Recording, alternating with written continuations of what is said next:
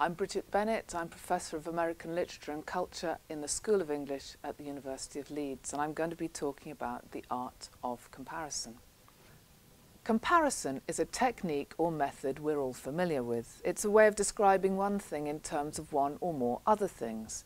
If I was asked to describe something to you now, I'd probably start by listing a set of positive attributes, characteristics or properties which it had and which help define it.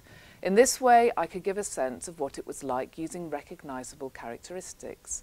I might go on to cite some negative attributes, characteristics or properties which it did not have. Finally, I might compare it with something else. That table has 4 legs. It is rectangular. It has a flat surface. These are all positive claims. It does not have 3 legs. It is not circular. It does not have a sloping surface. These are negative claims. It does not look like that chest of drawers because it has no drawers, but it does resemble that desk because they're both made of oak. I think we could easily come up with a list of comparisons which use this basic technique. But there are other ways of comparing things too. And we all compare things all the time and use comparison routinely.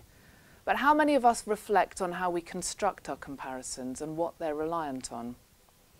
Since we've all regularly been comparing things all our lives and putting these comparisons into language from an early age, the processes by and through which we do this seem to be naturalized.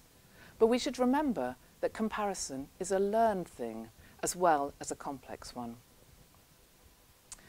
What are we doing when we make comparisons then? And how can comparison be a tool to help elucidate literary texts? It would make no sense to someone who didn't share my understanding of shapes to call a table rectangular or circular. In using these shape names, I assume that most of us can imagine a rectangle or a circle. Someone who could not count might be baffled by me citing the number of legs on a table. Comparison usually relies on some basic assumptions of shared familiarity then. If I compare 2 things, I'll use examples that will work according to the context and listeners or readers. This is something which we all do all the time.